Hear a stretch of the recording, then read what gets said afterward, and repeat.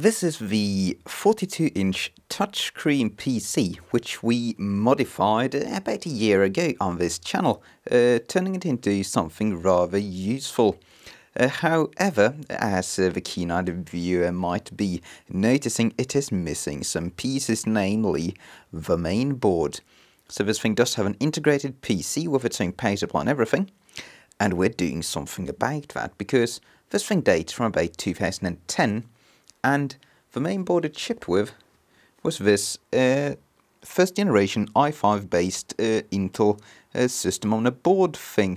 So this is an i5 650, scoring about 3200 points in CPU benchmark, which isn't shabby at all.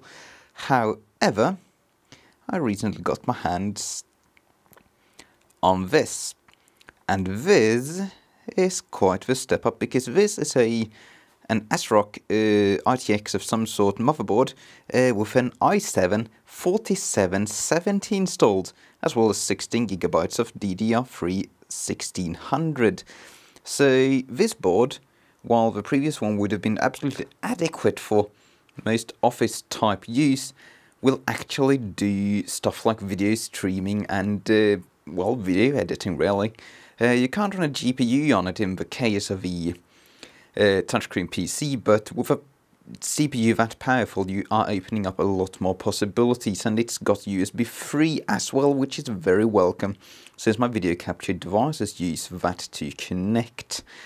So, we're obviously going to be installing this into the case. However, that does bring a few challenges with it. So the thing that sticks out the most about this board is, of course, the fact that it's got a rather unique cooling solution. This heatsink is ripped out of a Dell small form factor PC, and it does not provide any airflow across the motherboard at all, making the VRM on this low-end ASRock motherboard feel a bit, shall we say, harassed. The VRM portion of the board gets up to about 100 C under full load, and that's not okay. So when we install the board, we're also going to be installing some thermal pad and a piece of aluminium, thermally coupling the VRM to the case of the whole device, providing it with some cooling, as long as it's like 80 degrees and below. I'm fine, and I think that's gonna do it, because with no airflow you just have no cooling on this board whatsoever. Beyond that, however, since the heatsink is sticking out rather far beside the board, we are going to have to make some changes. And to top it off, this board has one slot more than the original board, making it so that it will hit some stuff in the case due to it being about a centimeter wider. So I do have a bit of a plan of action. So what we're going to be doing is first get rid of the hard drive mount here, because that's interfering with the heatsink. Once we have that out of the way, there's nothing in the way of the heatsink, and that's good. Nice thing, we have a bit of a hole underneath here as well, which is going to allow the heatsink to draw a bit more air, which is very welcome, since it's otherwise sitting so tight against the back plate here. In fact, I might even just cut a bit of a bigger hole there to facilitate airflow. Oh, that's not a bad idea. But we're also going to have to cut this mount out, because that's grabbing onto the board, and we are going to have to move the power switching board, which is this homemade board over here, which serves as a monitor power on board, because originally this device had no means of turning off the big power supply for the 42-inch monitor. This was powered on all the time, and it draws about 10 watts just sitting around, and that's not really okay today. So yeah, the plan of the layout is I'm going to put this board up here just to have it out of the way, drill 4 holes, mount it, no biggie. We are going to have to extend this wire which goes to the external power outlets there, which serve to provide power to like audio equipment and other stuff you want to turn on with a PC. So that's really not a big deal. What is perhaps going to be a bit of a bigger deal though is the power supply, because I've actually measured the power consumption of the new board, and it is a tad higher than the original. This power supply is a Seasonic SSF 160U1. It's 160 watts rated, which is fine, but it's only rated for 8 amps on the 12 volt rail and 11 amps peak according to some Chinese datasheet. And the 8 amps continuous is just ever so slightly under what the new board is drawing under full load. It draws about 8.5 amps. So, yeah, that poor power supply is going to be a bit tasty, I think. But I have a plan for that because I have leftover parts. And the most important one of those, there it is this fan. This is the fan which shipped with the Erebos CPU cooler, which went into my main video editing PC a while back. And while this fan is a bit of a silly thing, it is very, very thin, making it suitable to fit into the back of a PC. So I think that fan combined with the thermal pads and this weird Dell cooler, which by the way has an AMD stock fan on it, sucking air from the downside, it's going to provide decent performance. So yeah, let's just get to work with this. I think I'm going to just take the whole back plate of this out, because that's reasonably easy to do, since we're going to be drilling holes we don't want metal particles going everywhere. And there we have all the PC and power supply guts taken off to the side, leaving us with a display panel and inverter module and all the smarts that go behind it. So for the curious, we do have a panel number there now, manufactured 2010, AU Optronics, right? Yeah. No idea what the specs for that are. They're probably good enough. So what we're going to be doing now is, for starters, removing the hard drive cage, because that's the biggest obstacle here. I'm probably just going to put it like over there somewhere, or I don't know, somewhere out of the way. And we're also going to be getting rid of a couple of these screw mounts and mounting the power supply switching board right there. So it's just a question of drilling a bunch of holes, tapping them and putting spacers in them.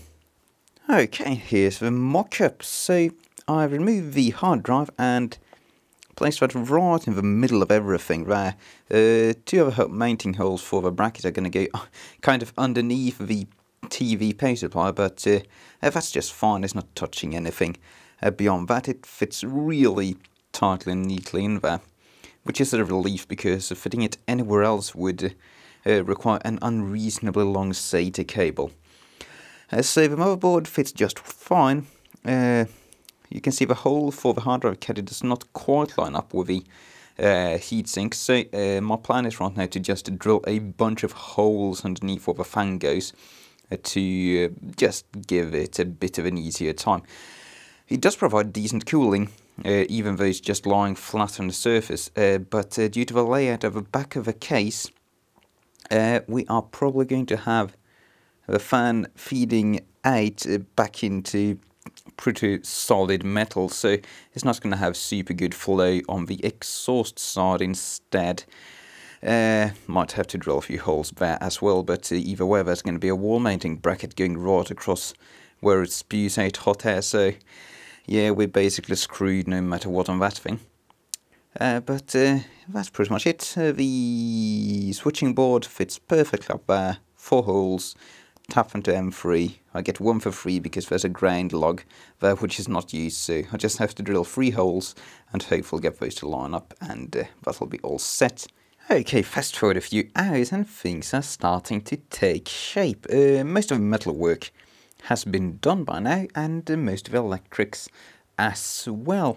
So for starters, the power switching board has been installed. That's got its mains working perfectly well. That went very smoothly indeed, and the wiring is extended and ready to go. You can see I've got zip ties prepared to mount it to the power supply, so it's not flopping around in the breeze once everything's back together.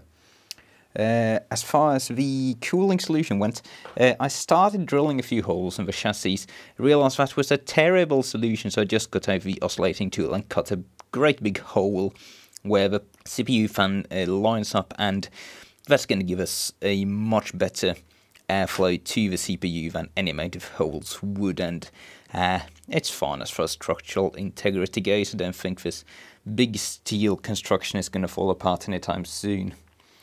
So for the time being, I'm working on getting the power supply and power switching stuff working, because previously the trigger signal for the power switching board was just soldered straight into the power supply, and I don't want it to be that way in case I have to take the power supply out for service or something like that in the future. So it is receiving some surgery, and on top of just creating a proper connector which is going to hook to a power supply instead of having it soldered in directly, I'm also adding a second power switching input. So previously this was the only connector providing a signal to this board. Now we have this PC fan header as well, and they're separated by a diode OR there, so you're not going to backfeed anything through either connector. The reason for this is I want the new connector to run out to a DC plug on the back of a TV, so that I can put 12 volts in this from the outside and turn the monitor on.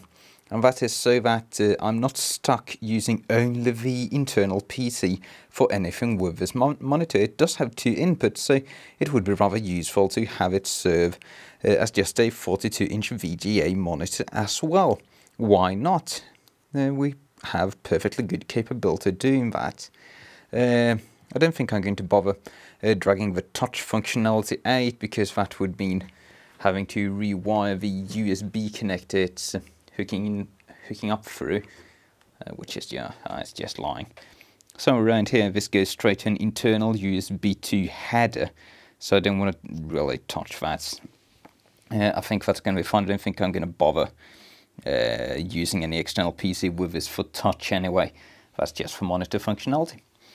So we're pretty much ready to get the new guts installed. I've got to mount the new power switch input there in the corner, but that's just threading it on and soldering the connector in place, and then we're pretty much done as far as the rewiring is concerned. I do think I have to tidy everything up once we have everything installed, but that's a minor job. Alright, and we're now ready to install the motherboard, and I was almost about to forget the fact that we need extra VRM cooling, and there you can see our solution. So you can see we have a total of 3 pads and 1 piece of aluminium. The pads are just there in such quantity to make up the height required to actually press up against the case. This is not, of course, very conducive to good thermal conductivity, but we don't need a huge amount of that. There's not a lot of power being dissipated in this voltage regulator. It's just that it has nowhere to go. So if we have just some kind of thermal conductivity down to the steel case, that's going to be enough to bring the temperature of this VRM down to a reasonable level. And that's what we're going to achieve here. This is a very common technique used in plasma TVs, for instance, where they just have several centimeters, almost 2 centimeters thick thermal pads between the driver boards and the case. Case being aluminium in that case, but still, this is a viable method for achieving some kind of cooling, better than just the PCB. Okay, and there we have everything mounted and loomed. And while the looming job is by far not the prettiest thing on earth, I'm very happy with how this has turned out, because frankly everything fits. So what we have is our hole lining up perfectly with the CPU cooler, allowing it for pretty good airflow. That's a good inch or so of space, and it can suck air from all the bottom side of the case there. There's about a 1.5 centimeter gap underneath there, and there's a big hole pretty much along all that edge, and all this edge, so that's excellent. This is going to perform better than on table. And to make things better, I checked the alignment there, and it's actually exhausting out most of the holes on the back, so we don't even need to drill any new holes. I'm very, very happy about that. So moving on, most of the looming work is done to prevent these unprotected Cat5 internal wires from touching basically the underside of power supply boards where there might be 230 volts going. Stuff like this isn't really dangerous because this is all insulated. It's a lacquered wire in the transformer, and I have taken an effort to actually isolate underneath the heat sinks there. These are not live heat sinks, but just to be on the safe side. The new modified power switching board works great. I haven't tested it in the actual device yet, so I know that this new connector works. I don't know if the old one actually does, so that's going to be a bit of an experiment when we power it on. And everything really fits in rather neatly. This hard drive certainly is crammed in there between the audio amp and a power supply there. Gosh, you can barely make it anything there. So we have the PC power supply, the audio amp, the hard drive, the TV amp, and the power supply for the audio amp there, and of course the PC itself with its giant, ridiculously large gaming hardcore RAM 6 going there. I should also point to the elephant in the room. This is not an approved way of mounting a power supply fan. This is just zip-tied to wiring there coming from the audio amp power supply, and a heatsink on the other side there, as well as some wiring. It's sticking in place quite well. These little window gasket things I very gently rest against the backside of a case, keeping things very aligned and sturdy. So while a very ugly solution, it's going to be very effective. Certainly better than the original fan, which we actually couldn't even use, because the original case fan for this PC was a 3-pin fan, and this cheapo 2013 motherboard doesn't have any control for 3-pin fans. It's just got PWM output, so we need a 4-pin fan in order to have it not rev at 6,000 RPM forever and kill us in the process. So, really, all we need to do now is put the case back on, raise this thing up. It can't balance without the back case on, so we sadly can't really. Or can we? Yes, we can. So I've disconnected the hard drive so it won't boot into the OS, but we can actually power this on in order to see that the fans are turning and that the panel actually turns on. So here goes nothing. The panel is going to die after a sec because we don't have a display cable connected, but for 230 on, nothing went up in smoke. And I did hear a relay click. Big fan is turning. Small fan is turning. Is the display doing anything? Okay, let's try that again with the DVI connector actually plugged in. I just want to see that it lights up. Oh, now it's lighting up just fine. So we have signal going out of the display. Everything's running. I'm confident this is going to be fine, although we're going to have to try and load test this and see if the poor power supply is just going to turn on if we leave Pro 95 running for a while. Hope not, but decent risk of that, sadly. Okay, we're up and running. It hasn't shut down on me once, but we are prepared with a torture test. So we've got speed fan up here showing our fan speeds, CPU-C showing our CPU speed, and Pro 95 ready to fire up. I know this CPU draws over 100 watts when you do the small FFTs, the first few seconds before it jumps into the max TDP 84 watt mode. But if this is going to explode, it's going to do it pretty much instantly while we're overloading the power supply. So here we go.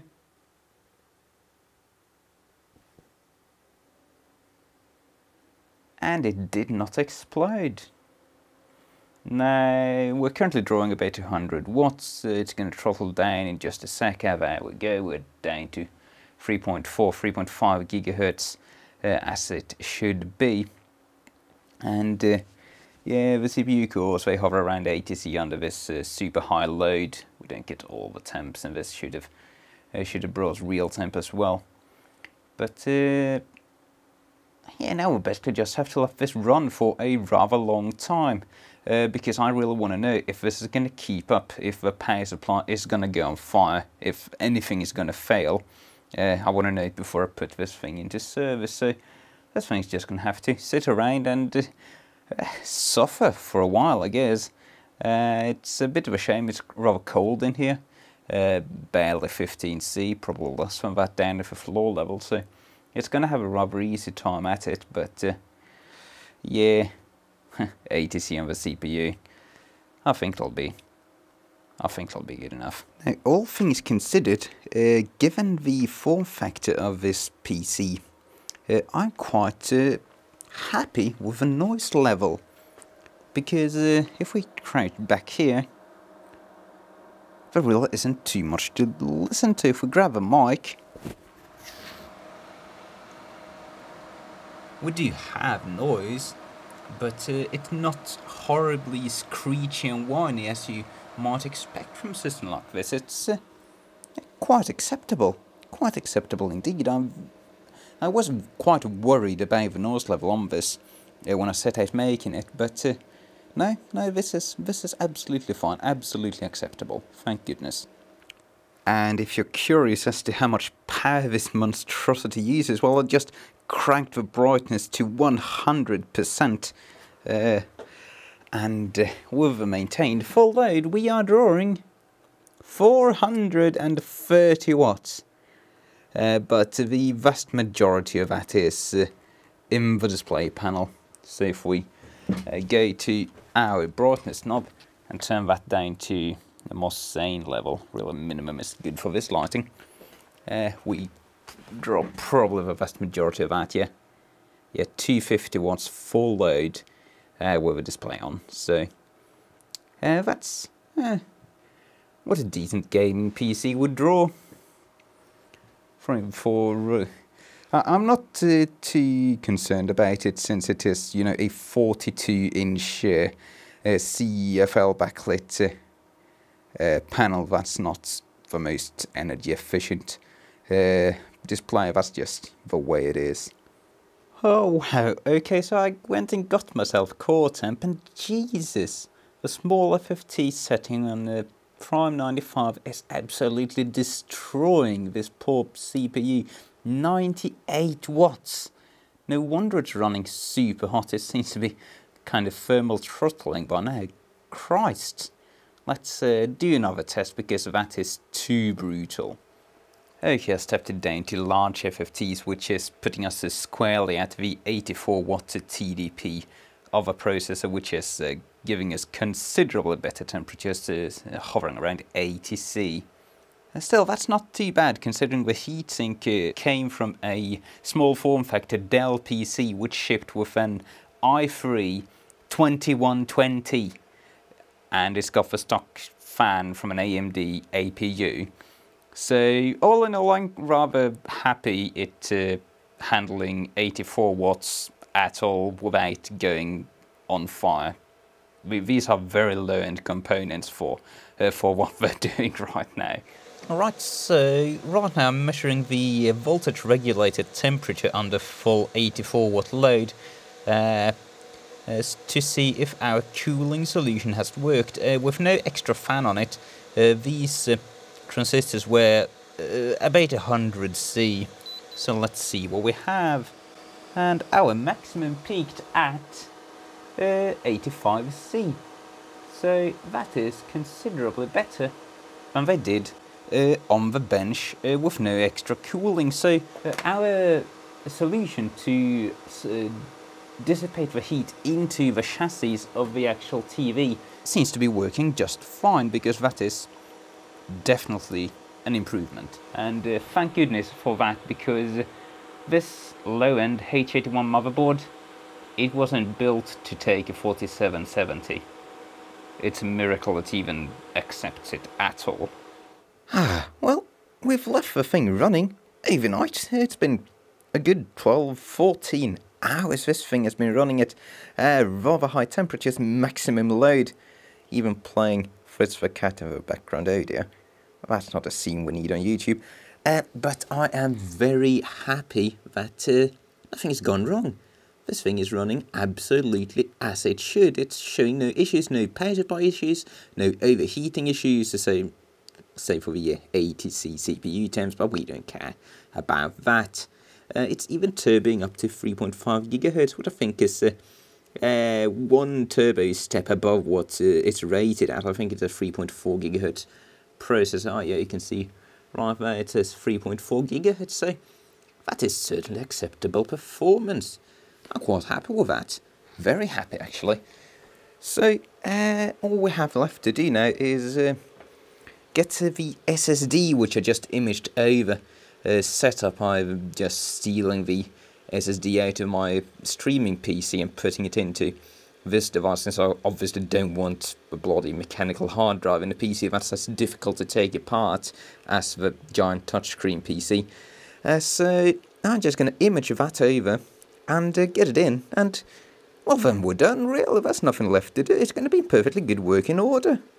And of course, we have both touchscreen Man, I studied the race problems and audio. You don't know nothing about the race problem. You gotta be a crow to know about the race problem. You know what I mean? Do you dig where I'm at? You know what I'm talking about? And there we go.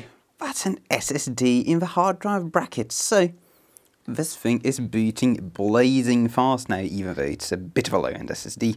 It's absolutely a million times better than the hard drive that used to be there. However, there is one final thing I want to do about this before we close it up. And that is the speakers. Because I didn't notice while putting the system together at first, but when you have these speakers enclosed in the case, they basically lose all the high end because it has to go through, well, a big metal case which isn't exactly made for sound transmission. And since everything's pointing back, you just get almost no treble going out the front. So I've experimented and I've found a couple of these Philips Flat TV extra tweeters which can be mounted rather reasonably with a single screw going like so, and these have a capacitor already on them, so installing these here to give a boost to the treble is a super minor thing to do. You literally just solder the wire into the external exposed contacts of a speaker that's already there, so I'm going to do that, and then we're done. Oh, who am I kidding? We're never done. And there we have our extra tweeters attached with one screw and a bunch of hot glue, and just soldered straight onto the input connector of the woofer there. So this is going to sound absolutely awful from the back with a case off, but I think when we get the case on and raise this thing back up, it's going to sound reasonable. They have like a huge lump at around the 2 to 4 kilohertz range in this configuration. So, yeah, it's not hi-fi, but come on, the TV speakers on the back of a monitor with a PC inside, it never was going to be hi-fi anyway. Ooh, see these things? They are big metal handles to stick your hand in, and I can inform you those do not pass through tweeters easily, so we had to change to a ugly rear firing kind of mount for these, because the handles go right here, and it seems the speakers are the perfect height to actually fit in. I probably commented on that when I made this thing, but I forgot, so yeah, that's what we got now. A lot uglier. I'm going to have to fill the hole up there with hot glue or suffer the horrible port hiss. But yeah, the tweeters are there. They give more treble, and more treble is what we need. Alright, and there we have it, back together at last, and of course I run a performance check on it to see just how much better this thing has become, and I'm rather happy with this performance. We're in the 72nd percentile performance-wise of all the PCs on PC Mark, and the CPU Mark is putting us pretty well everywhere. Only weaknesses, of course, with 3D score, since we don't have a dedicated GPU, but the 724 is not too bad for integrated Intel graphics anyway. What's more fun than anything is that our i7-4770 is actually performing in the top 5% of all 4770s on record at Passmark, and that's due to our blazing fast gaming RAM which I have in this thing. You know, some super high-end DDR3 from back when that was cool. So at 10,644 points, this thing is not a poor performer CPU-wise at all. So that's really a happy ending on this. And of course, we have our speakers. Sounding pretty okay.